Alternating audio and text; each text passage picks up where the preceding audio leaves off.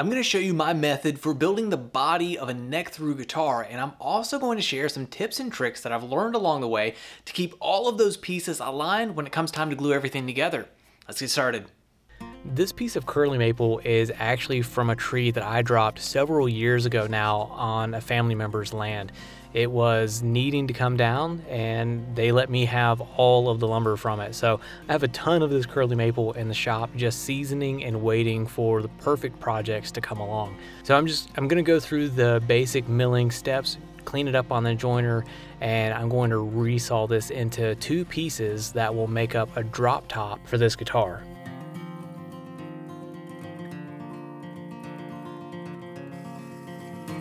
So once it's resawn, I go ahead and sandwich these boards the way that I want them to be glued up, so the glue seam is on the same side. Now I'm using what's called a shooting board, and as you see, it can be pretty simple. I'm just using a long sanding block with some rough grit sandpaper to clean up that edge. And I forgot to actually film what it looks like to glue these two boards together, so I guess a panning picture will just have to do. So once the glue is set, I run it through the planer and clean it up, bring it down to rough thickness.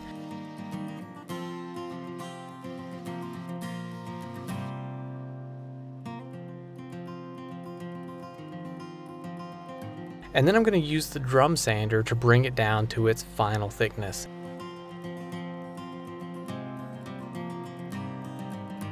Since this billet was significantly longer than I needed for the actual top for the instrument, I go ahead and trim it up to rough length at the radial arm saw. If you've been following along with this series, you know I've been using my ShopBot CNC a fair bit for the machining operations on this guitar build. So here is another jig I made for the vacuum table, and I have a witness mark on there so that way I can center my piece on this fixture. So the first operation that I'm going to do on the CNC for this portion of the build is a relief carve on the perimeter of this guitar top. This is known as a semi-carved top.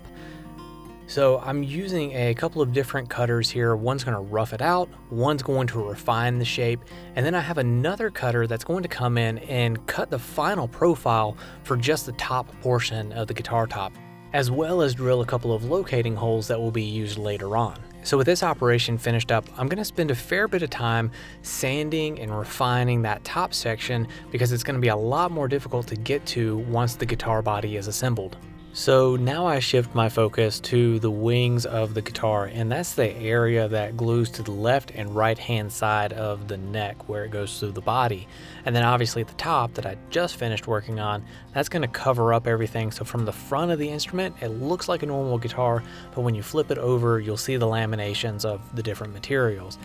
So after running the material through the joiner and then now the planer, I'm bringing this material down to its final thickness so that way I can head over to the CNC and do the subsequent operations. So this jig will probably look familiar.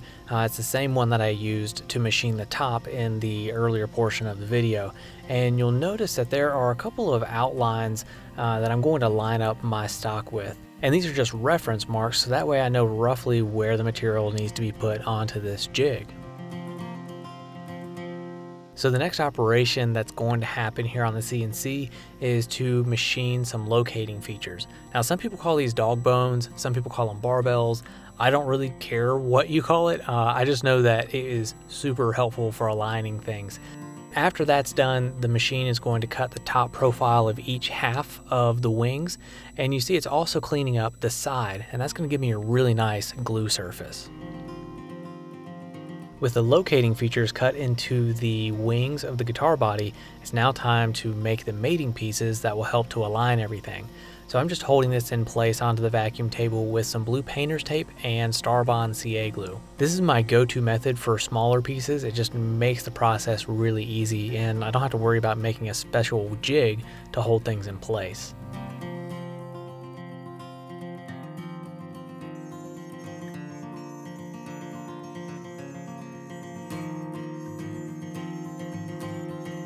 As you probably noticed, the CNC didn't cut all the way through these pieces, and the main reason is because it would be kind of difficult to hold them all in place, and it's really easy to just cut them loose here on the bandsaw. So with the dog bones cut free, I'm now ready to do a test fit between the neck, which I made in the previous video, and the two wings that are more or less fresh off the CNC. With the test fit done and everything looking good, I now actually take a minute and I finish up the work on the neck. So I wrap up the inlays, all the fretwork, all the final sanding, because that stuff is going to be a lot easier to do without the rest of the body attached to the neck. As I glue all of this together, I want to make sure that I don't put too much glue where the heel of the neck and the wings of the body meet, because that's going to be a difficult area to clean up if I get a lot of squeeze out. Now where those dog bones are, I'm really not concerned about that, and I slap as much glue in there as I need to get really good coverage, because I want those to hold very tightly and pull everything together. Before breaking out the clamps, I drive these dog bones in place as deeply as possible with the dead blow hammer, just because it's faster to do it that way than to use the clamps alone, and with PVA glue, you generally have to work a little bit quicker. So a couple of clamps to keep those dog bones pressed in nice and deep, and then a couple of light duty bar clamps to add just a little bit of additional pressure on the sides. Honestly, I think everything would have been sufficiently clamped just from the dog bones alone, but I didn't want to take any chances. So after the glue has cured, I grab a small block plane and just clean up the excess material from those dog bones, and then I sand it flush the rest of the way.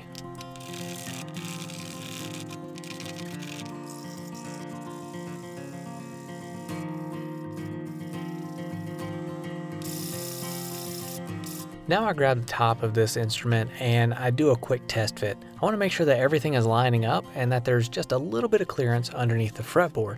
I also go ahead and trace this so that way I can cut out the rough profile on the bandsaw.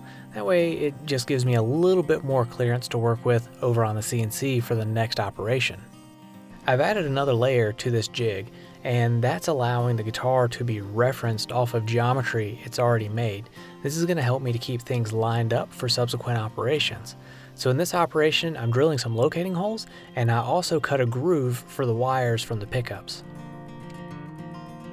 My go-to method for gluing up larger areas is to just pour directly from the bottle and use a squeegee to spread out the glue quickly. You remember those locating holes that we cut just a bit ago? Well, this is what they're used for. These allow me to use some dowels to align the top and the body, so that way I can focus on getting things assembled as quickly as possible and cleaning up any glue squeeze out before it becomes a problem. And while I'm in the middle of covering up this guitar body with clamps, I'm going to go ahead and say thanks to Bessie for not only being a sponsor for today's video, but being a longtime supporter of the channel and all of my projects.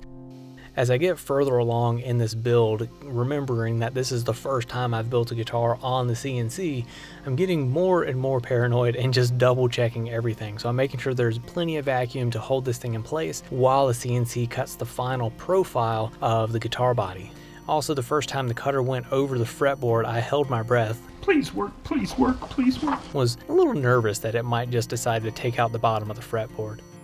So after the outside is cleaned up, I have the machine doing a roughing pass to clear out the majority of the material inside the pickup cavities, and then it comes back with a smaller cutter and takes off just a light pass to clean things up.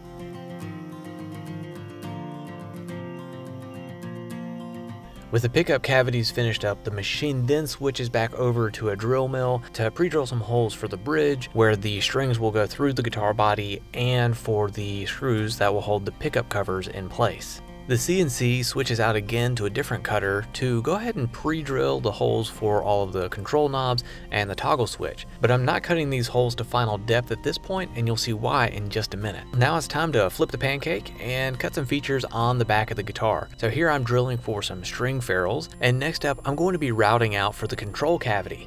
Now this is hogging out a lot of material, so I use an approach called rest machining, and basically what that means is that you cut away the majority of the material, and then after that the rest of what's left behind is cleaned up with a finishing pass. So the reason that I didn't cut the holes for the control knobs and the toggle switch to full depth earlier is because once I got the control cavity to full depth, then I would lose vacuum and the guitar body would lift up off of the table. That would be not good. I switch cutters again and I make a shelf for the cover for the electronics cavity to sit inside of. And then the machine switches back over to that same drill mill that I used earlier to pre-drill some holes so the electronics cover can be held in place. And this is probably my favorite part of the machining for the guitar in this phase of the build. It's roughing out a body contour. So I'm using a standard square end mill to do that roughing, and then I switch out to a ball nose end mill to refine the shape. And what's cool is that this is only going to require a bit of sanding to clean things up and have it ready for finish. This is really cool to see come together, and up until this point I've used traditional woodworking tools, routers, and templates to build guitars. So to bring this process onto the CNC has really been a fun journey, and it's not over yet. There's still a lot of handwork to do and a lot of things to dial in before this guitar is ready to play. If you haven't already done so, leave a comment below and let me know which part of this video was the coolest to you. I hope you've been enjoying the series, and once the next video is ready, it's going to be right here for you to check out. Now, if this is the first video that you've seen in the series, go ahead and hit that playlist right there so you can check out the project from the beginning. And as always, thank you so much for watching. Until next time, let the sawdust fly and have fun making something.